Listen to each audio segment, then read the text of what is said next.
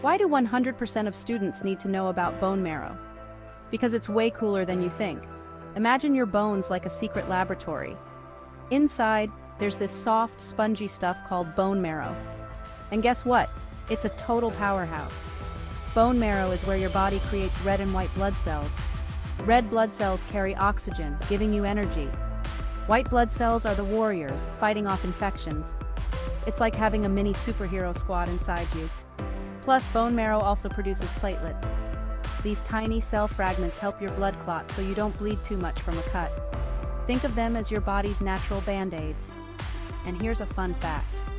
In just one day, your bone marrow can churn out billions of new blood cells. So next time you think about bones, remember they're not just holding you up. They're keeping you alive and kicking. Pretty magical, right? So if you ever need a conversation starter in biology class, now you've got bone marrow.